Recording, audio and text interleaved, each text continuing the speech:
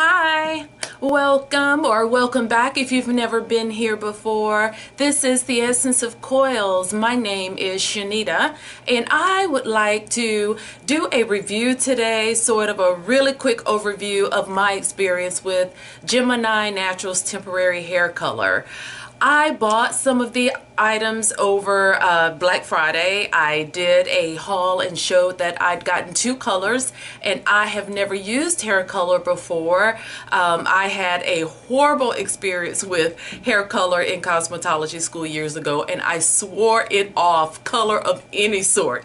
But this temporary gel got so many wonderful reviews. I thought I would check it out and thought it would be good for just a quick temporary do if you wanted to change your hair, do something different without it being drastic or damaging. So I bought these items and I decided to try the pink berry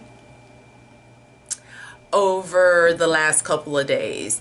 I did not record this process, guys, because it was so messy. It was so messy and it would have taken forever if I'd recorded it. But just know that it is a gel. The brand is Get Hued and it is a temporary gel color. It comes in a pump. This is 4 ounces and this particular color is called Pink Berry. I'm going to turn it around so you can see what it is looking like. It's sort of a between red and, you know what, it's probably right between red and pink. So it says that it defines curls, it moisturizes the hair, deposits damage-free color, and it rinses out with one wash. And when I read the ingredients, I thought, well, this can't be too bad because it has some of the same ingredients that a lot of our natural hair products have in them. So just some of those right off the top are aloe vera juice, glycerin, panthenol, wheat germ oil, avocado oil, castor oil, xanthan gum, silver dihydrogen citrate, citric acid, fragrance oil, and then some preservatives. I thought this was a gel that you could use probably right over a moisturizer. I've seen it used plenty of times on YouTube, and so I did it, and I'm going to come up close so I can show you in the color Pink Berry to do a braid out. So I hope the lighting is okay and you'll be able to see how the pigment deposited on my hair. It was so hard to tell if you are using too much or not.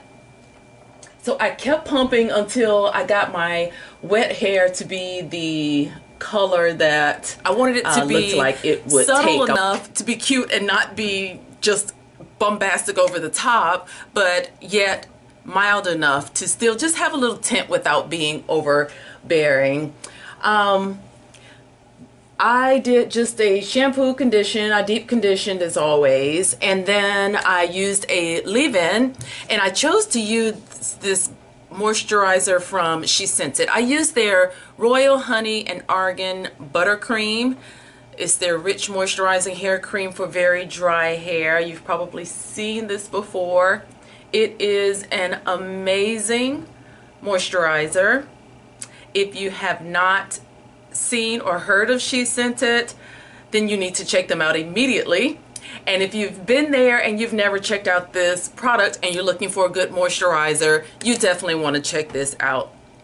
It felt like silk on my hair. Some of the ingredients in this are water, BTMS, avocado oil, cedar alcohol, marshmallow root, coconut oil, castor oil, raw honey, moringa seed extract, argan oil, and it was so softening and so moisturizing. I thought if this color acted like a gel, then I could not go wrong if I put this over a moisturizer. So I used a bit of the moisturizer and then added the Pink Berry color. So that is how I got this look. The braid out came out itself okay. I had a lot of definition early this morning. This is late at the end of the day. My honest thoughts are it's okay. It was okay. As you can tell, I'm not just head over heels in love with it. What I did not like about it was my hair feels dry. You know, even with all these amazing moisturizing ingredients, my hair still feels rough to the touch. And usually with this product, I would add either a custard or an oil over it. It would be very soft and very had a lot of body, and this feels drier to me than I know it typically would be. I don't know, some of those other ingredients in it that are at the bottom is probably what gives it its gel consistency. I didn't recognize like the copolymer and the ingredients like that we normally see in our Eco or our wet line gels. And something in this is just not very moisturizing. It is cute for a few days if you wanted to just change your hair over a few days for a certain style or to get a certain look for a little bit. It is really good in that aspect. The pigment came out really well. As you can see, I didn't use a whole lot. Let's just see. This is all I used of the entire 4-ounce container, so I would have quite a few more uses of this if I wanted to use it again. Will I use it again? I will, of course, because I bought it and I have all of this to use. And I also have another golden bronze color that I bought. I can't remember the name of it, but there's another color that I bought, and so I'm going to use those up. One of the things that I did not like about it, to be honest, was I had a lot of transfer. That was one of the things that I was most worried about. Is this color going to end up on everything? And a lot of people didn't have that problem. I did, and it could very well be that I used too much. You know how heavy-handed I am with products. I tried to let it set for 2 days before I took it out to make sure it was good and dry, but every time, I don't know if you can see this on my hands, it's nowhere near as bad as it was, but every time I touched my hair, I came away with red hands. When I took this braid down, my hands were so red. I thought, oh my gosh, this is going to be a complete fail. When I was just kind of fluffing it with my hands throughout the day, I would immediately have to go and wash my hands. So it does transfer. I have not seen a lot of it on my clothes.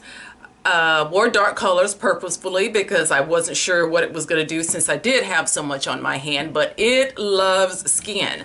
The good part of that is it washes off very easily. Some soap and water and it rinses right off. So I don't think I'm going to have any trouble rinsing it out. And so I just wanted to let you all know how that went and to see what your experiences were, if I used too much or if I didn't let it sit long enough. Knowing what I used based on what I've told you, do you have a clue what I've done wrong that may have caused so much transfer? And again, to have it, this does not have a cast on it by any means, not at all. It's just, I mean, it's a gel. I guess it's not supposed to be soft, it being a gel, but I guess I didn't expect it to just feel dry. You know that drying feeling like you've used a product that just did not give your hair enough moisture. I don't feel like it's a gel on top of a moisturizer. That's what it felt like to me. It felt like a product that I used that just was not moisturizing enough to my hair. So anyway, I'm going to say on a rating from 1 to 10, I would probably give it a,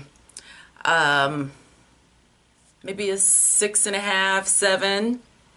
That was my only complaint. The transfer is a big deal, but it wasn't bad enough that I had to take off clothes or change or anything like that. And then the moisturizing effects of it. So I will wear it probably about 4 days and I will wash it out and we'll continue as usual. Okay guys, thank you so much for sticking around. Let me know what your experience has been with Gemini Naturals, or if there's another company out there that you've used for a temporary color. I would love to know about it. Drop those down in the comments. If you've enjoyed this channel, please be sure to subscribe, and there will be more reviews and more talks to come. I hope you're having a great day. Bye-bye.